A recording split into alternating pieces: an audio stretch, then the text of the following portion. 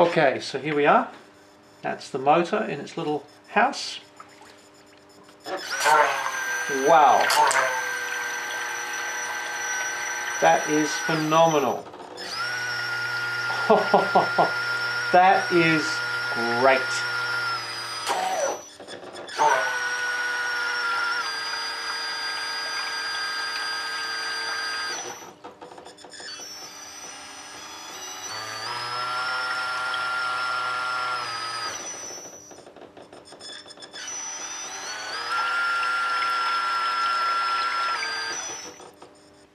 Hello everyone. Well, we have a bow thruster and this thing works like a dream. I'm very happy with that. Little brushless motor, speed controller, and it really packs a punch. You can see here the homemade impeller, and that's going to work a dream. That's going to be really good because I have the same thing in my submarines and they work really well. Interesting to think you can easily make your own impeller, because you'd think that would be the sticking point. So I'm going to give you a quick description now of how I made this, what the principles were, and then the next video will be the detail of the build. So let's go. First of all, you've got the receiver here. The rudder out goes to the rudder on the stern. It's actually going to go through the Arduino because I want to do some other stuff, but that's another story. I'm also going to run it to the bow thruster. But the bow thruster power is going to come through a relay, which is also going to be controlled by the Arduino. So I can turn it on, turn it off, and as soon as I do, I've got full proportional control. Alright, how does it work? I like doing this because it's like an extension of the work I've done on the pumps on the submarines, the other two submarines that I have. This one doesn't have a pump like this because it's got the two pistons. Very simple process. You start with your impeller, and the impeller in this case has got some lugs on either side that you can screw onto. The interesting thing is when you look at the impeller, and when you look at the motor, sorry, I've been saying impeller the whole time, and it sort of looks like that. You actually have to screw it on there, and this is normally where the, I don't know, the propeller is or something like that, but what you want is to be able to screw this on to a bracket and have your motor drive like that. Now the really good thing about using a brushless motor here, well, there's about 3 different reasons. The first is that it comes with a speed controller. I mean, if you buy a brushless motor off the shelf, it's either on off or you have to buy a speed controller for it. This is automatically part of the deal. The second thing is it's small. It really has tucked away nicely, as you can see in that little enclosure. But the third thing, and this is the really important one, is you can remove the shaft from a brushless motor and replace it with a long one. If you've got a brushed motor here, what you're constantly doing is thinking about how do I connect up to this little shaft, because you can't do anything with that. With a brushless motor, you just get a nice long piece of stainless steel, the right width obviously, and push it in, and there it is, and it all fits beautifully. So it makes this very easy to do. So the first thing to do is to get a piece of square brass, drill it in the middle with in this case a 4mm hole. No, it's 3. It's 3. That's the thickness of the shaft that runs through the brushless. Slide that into place, and then while it's in place, drill and tap your holes so that you can put the brushless motor and bolt it into place. That's pretty simple. Now we need to make the seal. This is the critical part for a motor like this, and in this case I put a piece of brass in the lathe. In this case it was around about 15mm because it actually helps to have a thick piece, and I'll explain why as we go. But I've got scrap, that's all there is. So I put that in the lathe, put the dial indicator on it, get it all running nicely, and then drill it right through the middle. Not 3, but 3.25. I want a bit of clearance on it. Okay, once I've done that, I machine a little shoulder on there, enough to take the thickness of my brass plate that I'm mounting the motor to. Next thing to do is to take my piece of brass like that with the little shoulder down there, put it in the pedestal drill and drill 2 holes in the end, and these holes need to be the right thickness to take a 3mm tap in this case. It depends what size you want. Actually a thinner drill and a thinner hole would be better, but 3mm is pretty good. It doesn't break that easily, and that's a critical issue. So I put those in and I tap them out, making sure not to break through to the other side. This is about 20 mil thick, long, this piece of brass. Then I put it back in the lathe that way. I've got the hole through the middle, I've got my tapped holes here. So what I do now is line this up really carefully so that it's really good. And then I put the parting tool on and part that off. What that does is it gives me a perfectly fitting flange to bolt onto the front of my seal. So this is getting a bit old, this board. So now we have our big piece of brass in the lathe.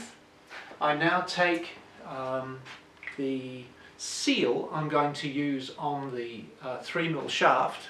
I don't have it here with me. Oh, I do. It's so small, it's actually that big. It'll just fit over the 3mm shaft. And I measure the outside of it, and I put a recess in here to hold my little piece of my little round O-ring. It's pretty cheap. I bought a box of these for practically nothing, and that's all you need. Don't let anyone tell you you need anything too schmick. And so when I put the O-ring in, I want it to be like that. I want it to be proud. So all I have to do now is put my flange on here, screw it up, and it screws in against the shaft. That's a very simple sealing method. So the next step is pretty simple. We put the square piece of brass in the lathe, line up on that central hole, and bore that out until it's a lovely fit over the seat on the end of the seal, and then we silver solder it on.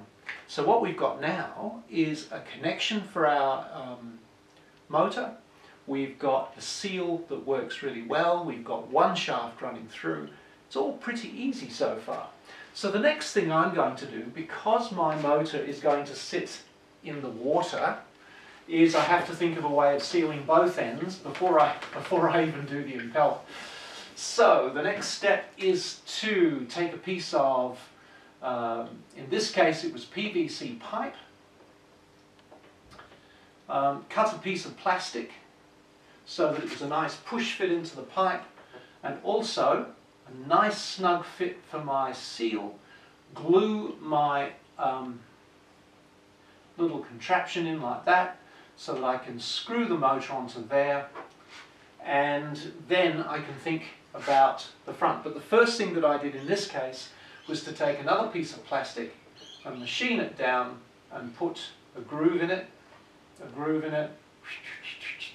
and another O-ring so that it will push onto the end.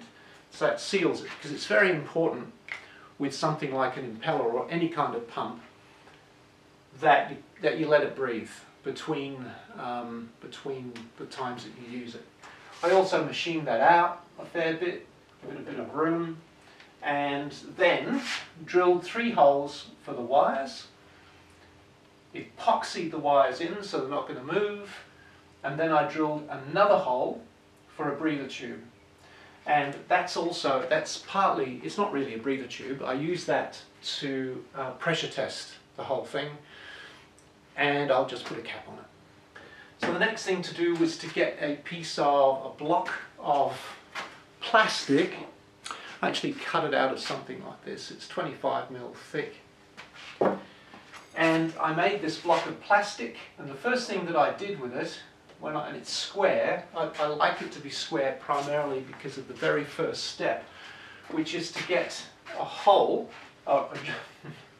Great, you don't get a hole, you drill a hole. Is to drill a hole. In this case it was 10 mil hole. Because it's 10, I spaced it in 7 and 7, so it was in there with a nice little bit of flesh, right up in that corner of that plastic. Drilled it right through because that's the hole that will fit my pump sleeves there. That actually pumps the water. And I just had these free, so I just made the hole the right size to fit those. Right, now we go in the lathe again, and the exciting part, I really enjoy this bit, is to take my piece of plastic. It's got the hole in here, center this thing up, drill a hole through there so that I've got a nice center, and then open this whole thing out until it captures the whole of that drilled hole and sinks it in so that I've got that beautifully captured by my pump housing. Then I keep drilling this out, naturally enough, so that it fits the seal. That's pretty simple stuff, isn't it? I also then put a couple of screws in here so that I could screw it straight into there. It doesn't have to be watertight because this is in itself, this is in the drink anyway, but this is watertight right here. I just had to make sure those screw holes didn't go right through the plastic. Then, of course, you've got to make an impeller. That's real easy. And it's just a matter of using some round plastic, putting it in the lathe. And this is once again the great advantage of a brush motor with that nice 3mm shaft.